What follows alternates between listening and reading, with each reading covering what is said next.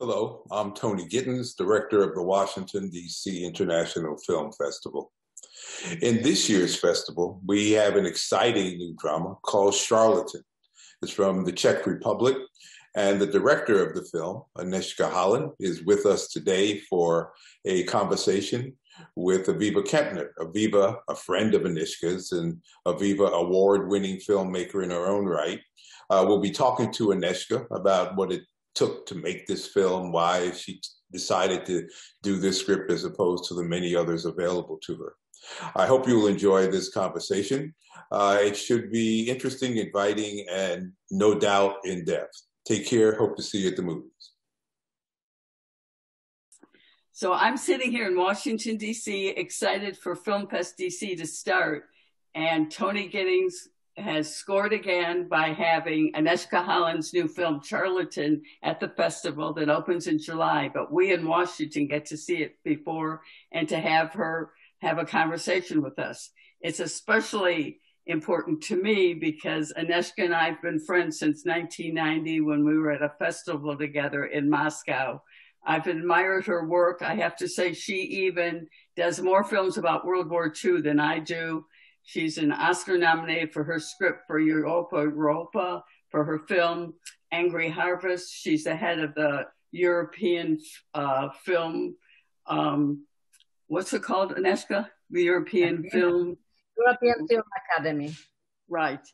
And what's interesting for her, even though she is Polish born, this is actually the second film that she's going to be making, that she's made that has to do with Czech history. The other one had to do with the student protest, the burning bush. So can you tell us, even though you're originally from Poland, what the Czech background is? Because I know that's impacted so much on your filmmaking.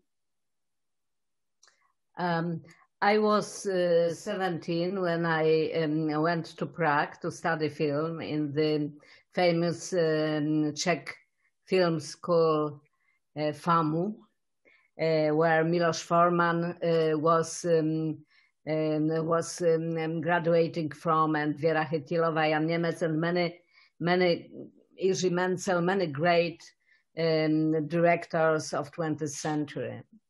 And the school was very interesting, but what was even more interesting, it was the time I began my studies, and it was in 67.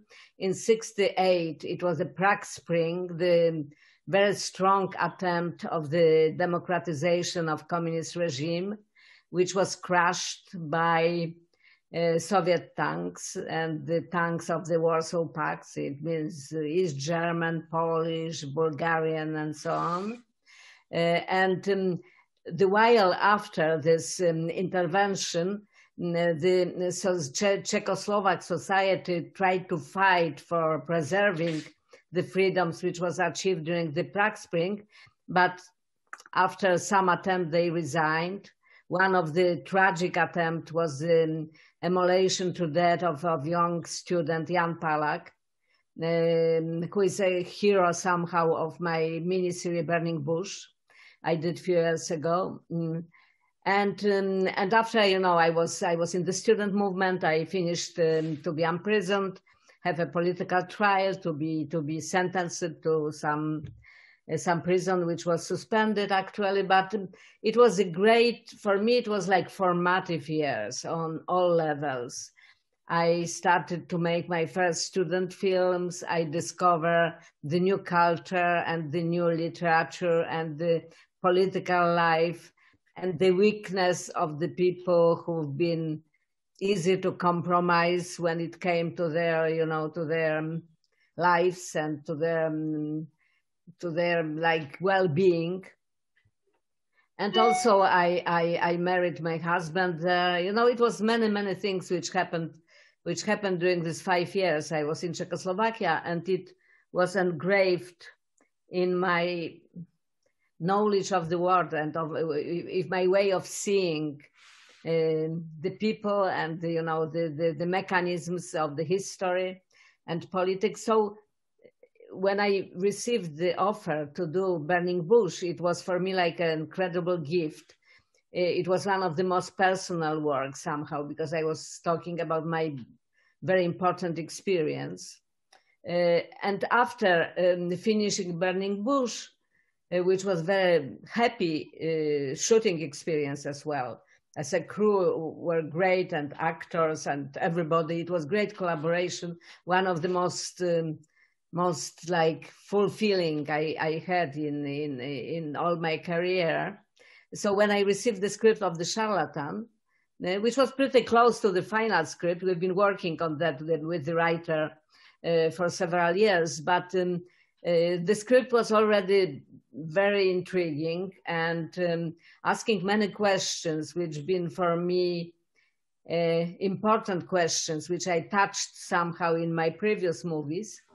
And in the same time, it was different. And it was also very different from the film Mr. Jones I shot just before, which is also a historical film and also dealing somehow with the totalitarian regimes. But it was much more activist film, much more openly political, speaking to the relevant issues of our modernity, of our times. And Charlatan, I think it's more timeless somehow. It's more mysterious. It's more universal. It is more about the human soul and the greatness and weakness of human soul and the power of the nature. And in the same time, the cowardice of the man to accept his own nature. So it's many, many questions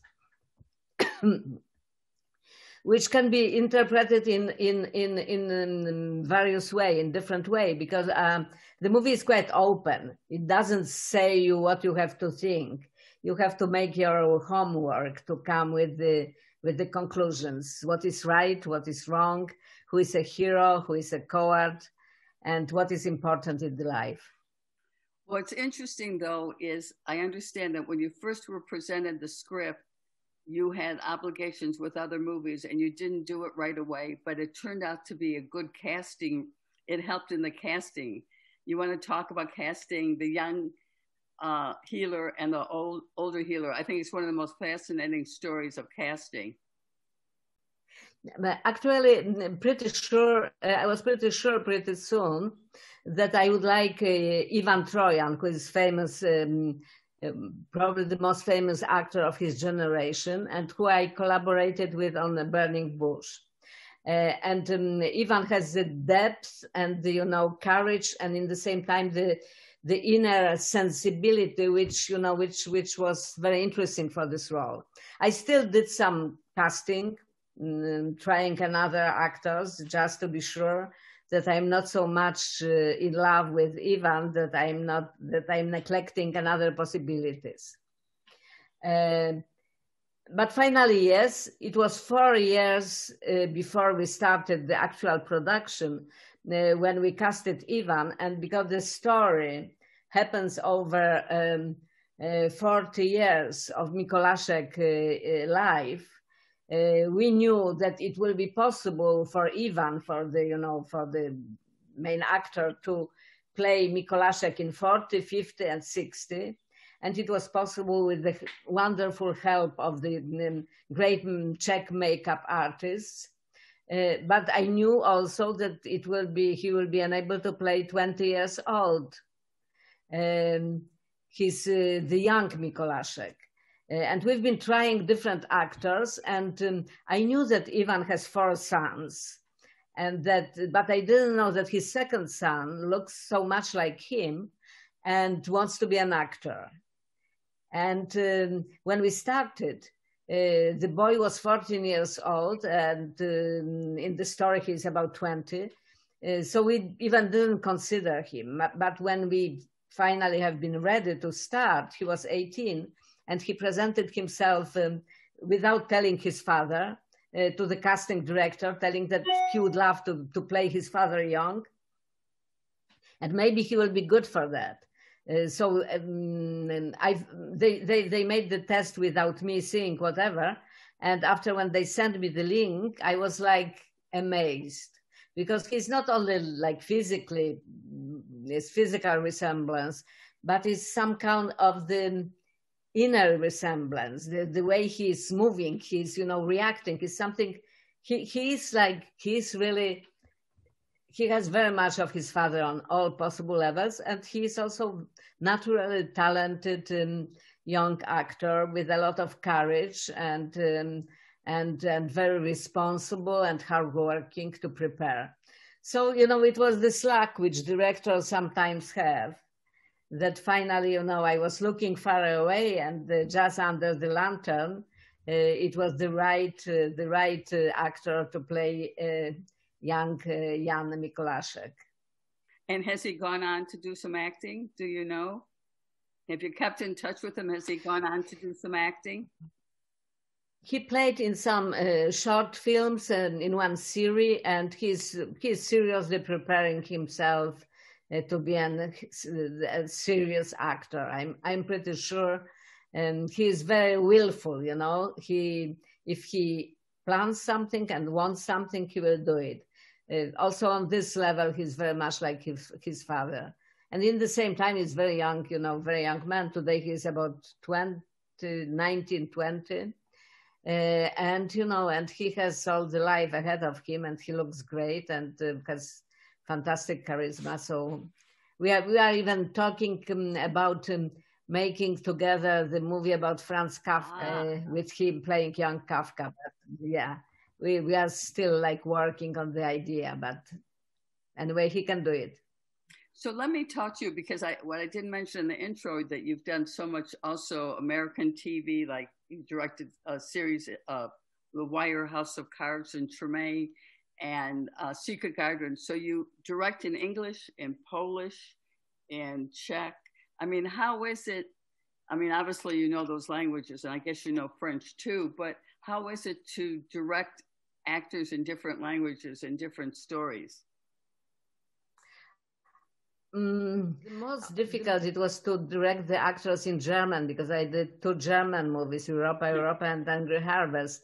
And I don't speak German actually, and the actors didn't speak very good English neither. So that it was very intuitive kind of the, you know, of the relationship. When I did Angry Harvest, which the main role was played by Armin Millerstahl, and his English in this time was pretty weak. But you know, somehow I think you can communicate with the people beyond the words. Of course, we had the translator, and very good one to translate what I was talking, and to what he talked to me. But this communication, this connection was like nonverbal also. And I think that directing, it not necessarily means that you have to do the long analysis and to speak a lot. It's the trust is built in between the words somehow, you know. What is really important is to look at your actor, to really watch him or her, and to give the trust and the strength to him, that he knows or she knows that I'm watching, that I will tell if something goes wrong, or I will catch him if he is falling. Of course, it's much easier to direct in Polish or in Czech. They are my best languages probably, but Polish for sure. But, you know, with the actors, it was not a problem. It was not a problem at all. So let's go back to the movie. You know, we have it spanning the time of the wars and communism, but how true is the script? I mean, I know it's not a documentary, but how parallel is the story of the healer in this version of the film? Mikolášek was very famous when he was alive and when he was active. And I think that millions of people in Czechoslovakia knew about him. And he was helping really millions of people somehow. But when he was arrested and after a sentence and after he died, he was forgotten. It means I never heard about him when I was in Czechoslovakia. So when I was reading the script for the first time, I had the impression that I'm reading a fictional story. It was so well composed and so, you know, so it didn't have anything of the like regular classical biopic where you go chronologically from point A to point B and give some official story about the character.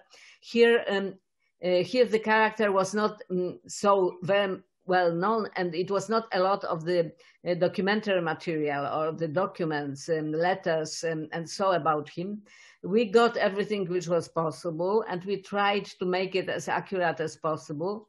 But and in terms of his medical activity, of his healing activity, we are like 95%, right. It means it how it looked like, and it what he achieved, and it was what was his gift, his special like intuitive way, to detecting the sickness and to finding the innovative combination of herbs to heal. In terms of his story life, for example, his story with Gestapo, it is accurate as well. His battle with the communist regime is pretty accurate, but we dramatize it a bit. And what concerns his private life and his inner life, we had to let work our imagination. It was inspired by some witnesses or some little writing somehow, some place, some photos and so, but of course we don't know. He left only one official autobiography, which is very, how to say, auto-prizing. He presented himself as a sweet and always gentle and always right man. Interesting. So why do you think the communists arrested him? Because he made too much money? They didn't believe in his medicine, his treatments? Well, he did believe in his treatment because he was treating successfully the communist president of the country, Antonin Zapotocki, who came out from the Nazi concentration camp and was on the border of dying, or at least to be amputated. And he helped him, and he kept him in good shape for over 10 years. So he also was helping another ministers and officials of the communist regime. But some important, especially KGB members of this regime, have been very angry that he is behaving in such an independent way. Czechoslovakia was much more than Poland, for example, collectivized. It means that private property practically didn't exist. The people didn't have the employers. They've been, it was like all some kind of the collective, collective gray life. And he was like the colorful independent bird with his villa and his private hospital and his big American car and his employers and the money he was doing in the way which was not like so official, by selling the herbs and so on. And they wanted really, to punish him and to destroy him. He was a bad example to everybody. But he had the cover as long as president was alive. Right. So immediately after president died, the secret police jumped on him and created some kind of the provocation to punish him. And how long was he in prison? The totalitarian regime hates the people who are independent from them. That is, even in authoritarian regime, hate the people who are not afraid of them. Unfortunately, that is some kind of the general truth. Some of those regimes are more cruel, like Stalinian regime, and some are more soft, like, the Polish regime in 70s, but they hate independence and difference. Right. Apropos Stalin regime, I'm just hoping people who have seen this movie this week, and it's the first week of the film festival, also go back and right away see the movie that you completed before, Mr. Jones. I mean, it is one of the most heart-wrenching movie I've seen, especially about a journalist trying to expose the truth. Can you just talk about it for a couple of minutes? Because it was just magnificent, Agnieszka. Well, it's important to me, but like practically all films probably I did are important to me, but this one I found really relevant. If it's speaking about, about the fact checking, about the role of the journalism to report the truth, about the price the journalist is paying for that, about the corruption of the media, the cowardice of the governments, and the indifference of the people. And when this triad is coming together, anything is possible, because I think without courageous investigative journalists, the democracy cannot survive. And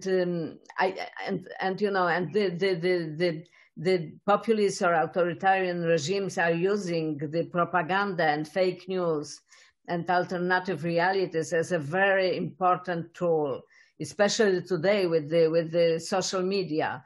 But in 30s, when social media didn't exist, it was efficient in Stalinian or Nazi propaganda as well. And we can see very clearly where we are heading if we will be not careful. So this film is the homage to the courage of the journalists, but in the same time the warning what will happen if the media will stop to report the truth. In Mr. Jones, there's a story of a Western journalist who's perpetuating part of the lie, but I don't want to spoil the movie. So let's also go back to... Yeah, it's a story of Welsh journalists going to Soviet Russia and discovering, the terrible tragedy in Ukraine caused by Stalin's politics. Right. So let's go back both with Mr. Jones, but certainly the movie that people are seeing here at the festival. Your visual style, your use of, usually it's always Eastern European DPs. There's always the scenes are just so beautifully shot and create a mood. You want to talk a little bit what your signature is as a director and how you work with your directors of photography? We are working very closely, and of course, I am choosing the directors of cinematography who have similar sensibility and some openness to my search. Because every time when I start the movie, I am searching for the right style for the story. It means I'm not conceptual person. I don't like to know exactly how I will shoot. I'm open to take the inspiration from the reality of the scenes, from the actors, from the sets, from the light. But of course, we have some general concept when we are starting, inspired also by the iconography, by the films we are watching together, the photographs, the paintings. But the most important is what's coming from the reality of the story. So we are looking like, how to find the way to express the story in the most personal and most sensual and most relevant way. So that is my, every time it's a search. Of course, when you watch my movies, you see some similarities and some fascinations for some visuals like reflections or some kind of the camera movements. But in general, every film has slightly different style. And it is not because I try to be different every time, but because different story asks for different language. Right. So in conclusion, what's the next Agnieszka Holland movie that we can look forward to? What's in the pipeline? Well, I don't know. I don't know. The pandemic stopped me a bit in my run. I was supposed to do the new TV series for Apple TV shot in Paris during last year, but it was cancelled because of the situation. And I thought that during this time I will write the script, but I have only some sketches and notes so far. So I hope something will finalize. And I would like to do something contemporary, something which is touching the underneath of our fears. And we will see. I'm reading some scripts which are quite interesting. So maybe before writing my own, which will be maybe my last film, who knows, I will do another. Difficult to tell. I think we are living in such a complicated times that I don't want to do whatever, you know. I would like to focus on something which may be important to me and hopefully to the audience. Well, I know you, like myself, are always involved in contemporary politics, and there's an issue of women losing their right to abortion in Poland, just like there may be some legal cases coming up. So would that be a possibility? I know you were involved in demonstrations about it in Poland. Well, it doesn't look very hopeful, the situation, but I hope that, you know, in one moment the youth will take over. It's a lot of resignation, it's a lot of cynicism, and it's a lot of, you know, of the real danger of some kind of the right-wing, nationalistic, close to fascistic, you know, pulsions. But in the same time, the youth, especially young women, seems to be immune on the official propaganda, and they seem to organize around some new issues. So I'm pessimistic and optimistic in the same time, but my role is not to judge. My role is to help and to eventually to ring the bell when I see that something is really bad. And just one last question. Do you think we'll get audiences to go back to the movie theaters? Well, I hope so, because I think we are all tired of the loneliness. But it is the real danger that the younger generation got so used to the virtual communication and to the virtual world that somehow it is difficult for them to leave their own room and unglue their eyes from the computer screen. So we can win or we can lose as a theatrical cinema. It means only like really lively cinema for me. But it depends very much on the movies we are doing. It means we have to make the movies so courageous, so original, and so personal that the people will have the reason to, you know, to go out. Okay, thank you so much. And we're looking forward to many more Agnieszka Holland films. Thank you, Aviva. It's a pleasure to talk to you, you know.